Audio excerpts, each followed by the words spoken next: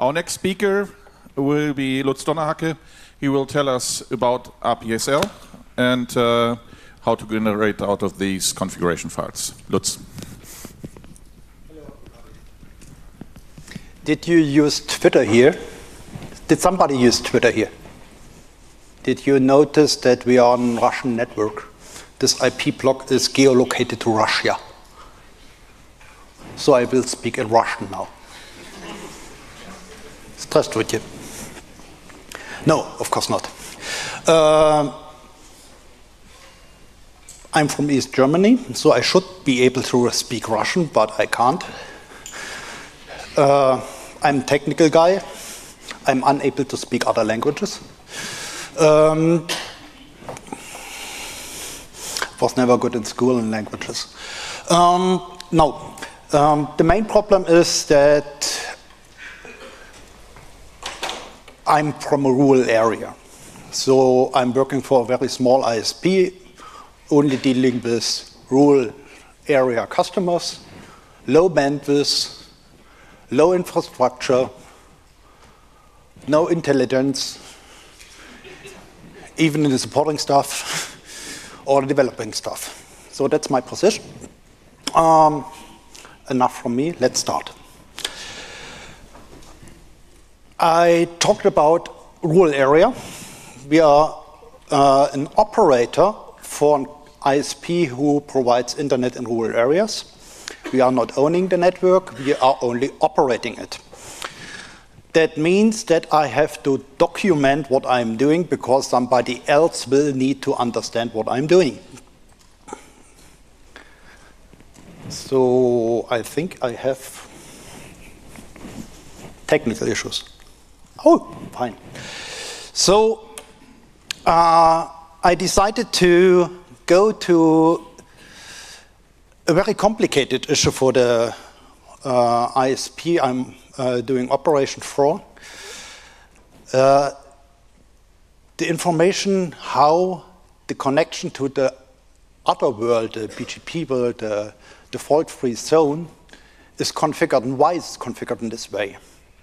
I do not expect that somebody there will ever look at the router configuration.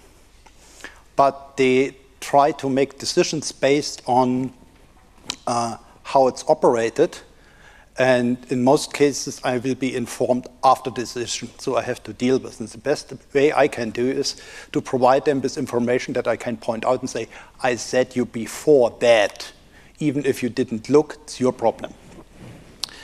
So what I'm using to describe these people, what I'm doing with BGP, I'm using the routing policy specification language, RPSL. It's defined in various RFCs, and it's as old as iOS. And you know, with standards evolve a lot slower than software. So the iOS software is developing faster than the standard. On the other hand, there is software to generate configuration for the iOS from the standard. And this software even evolves slower than the standard. So now we have the situation that the software is unable to generate a usable configuration. It's only a documentation issue at the moment. RPSL is only used for documentation anymore. So because nobody has a use case for, besides using it for documentation, and besides it's required to have an RPSL code in an aut-num object in the RIPE database, people tend to use inaccurate or incomplete information, put something in saying, I accept everything from everybody. For more details, please call us. Or similar things. If you have a good peering coordinator, you will find a lot of remarks in the object telling you what he might be trying to tell you about the peering policy. There might be some short or longer sentences describing what they are doing. That's very inconvenient. Why we should do this? First, from my perspective, I have to explain the peering policies to other people. That's hard for me because I'm not very good in social things. I do not like to speak to other people. I like to speak about myself, but I do not like to speak with other people. There's a difference. The other point is that if I speak something, tell other people something, they forgot what I'm saying. And I forgot to tell what I want to tell. So we have a loss of information.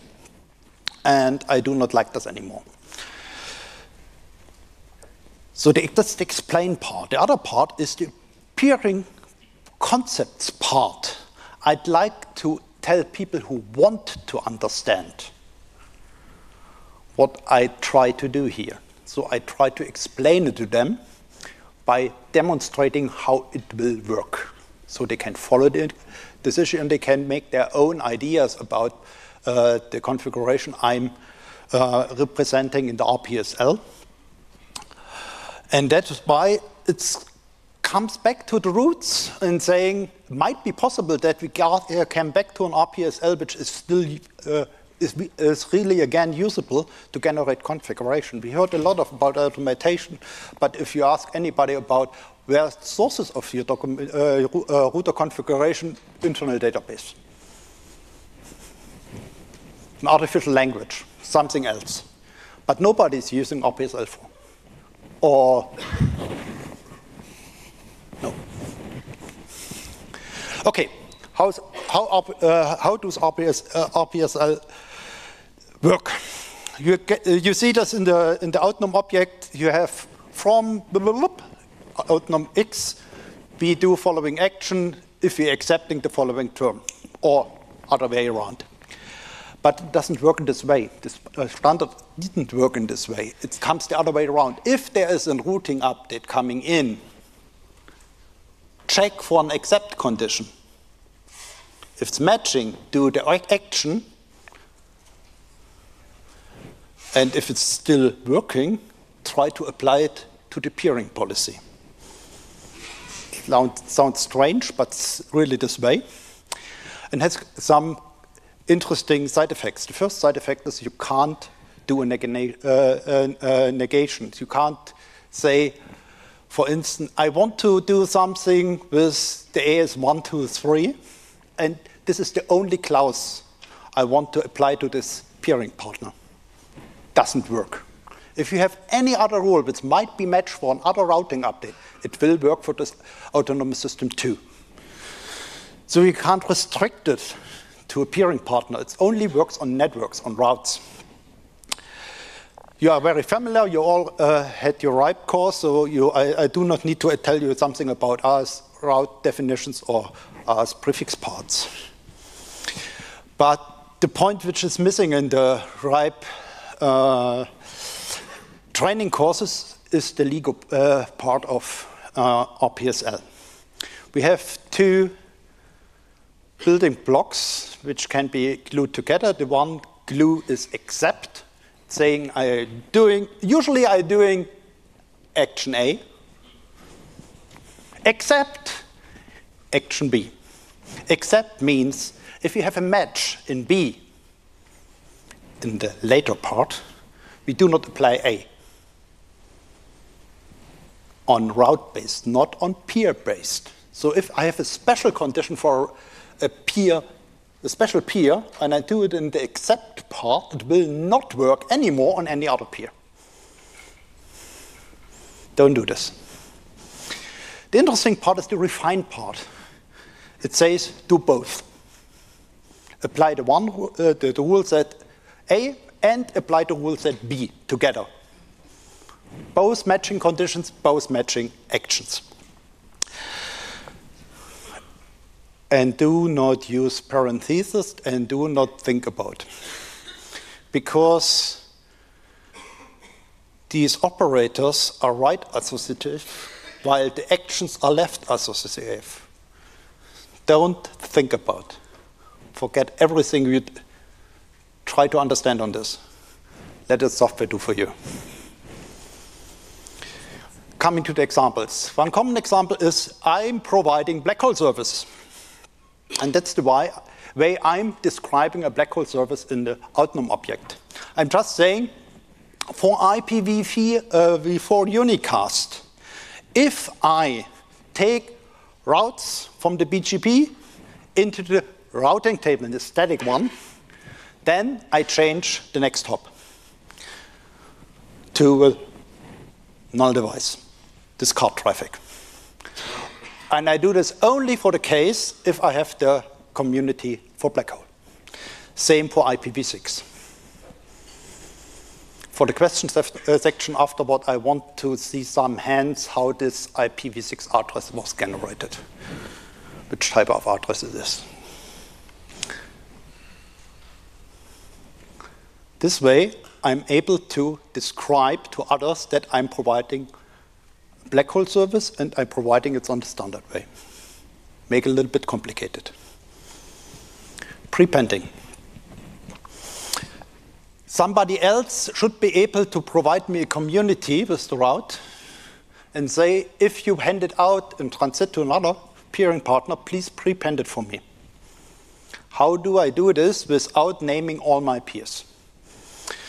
It's simple. I can use PRs for in the RPSL construct. So I say, if I see a community 64629.PR as the IRs I'm currently peering with, and I see this community, then I prepend myself to this network, to this route, or I prepend twice if I use the other. The other refined rule, so they are both combined together, are both applied at once, is the same for I do not hand this route out to anybody, .0, or announce it to the special peer. All known from the route servers. Input sanizations. General rules how I deal with incoming traffic. Incoming routes. The first thing is, of course, I have to delete all communities I use myself for internal control. Simple rule, just delete the communities from everybody on anything. And then refine for everything else, including these ones, do the following. GSHUT. If I see the shutdown community, I set a local preference of 0 or 10. Preference is defined the other way around. Doesn't matter. Please look up in the RFC. I say, furthermore, I do not accept any route from our own RS. How far it will go, doesn't matter. I do not accept any IPv4 reserved space. For BLACKHOLE information, I make some specializations. First specialization is, for IPv4, I only accept post routes. For anything what's not BLACKHOLE, I accept only up to /24. Clear, concise statement in the aut-num object. For IPv6, I do the same, a little bit different because I have other network areas. So, how about software? The software we have for processing RPSL is even too old for me. It does not run on the C64, but it's similar. If you try this, don't do it on IPv6 because the software is designed to enumerate all IP addresses in order to find ranges. If you try to set up an RPSL object and upload it to RIPE, it will not work because the RIPE parser is too stupid. So put some of the definitions out and put it in remark sections, okay for me. And of course, RPSL is extendable, but nobody does the extensions. It's not implemented in the correct way. They are only implemented by hand, not in a generic way. So we can't use extensions. It's all bad. Because time is over, I'm open for questions. I encourage you to update your RPSL object, the aut-num object, in order to reflect more what's really happening on your network so that other or your peer partners can look at it and don't bother you to ask you questions you have to answer on email or more bad, on phone. Don't do this. Write it in the RPSL, put it on the RIPE database, and be happy with it. Thank you very much.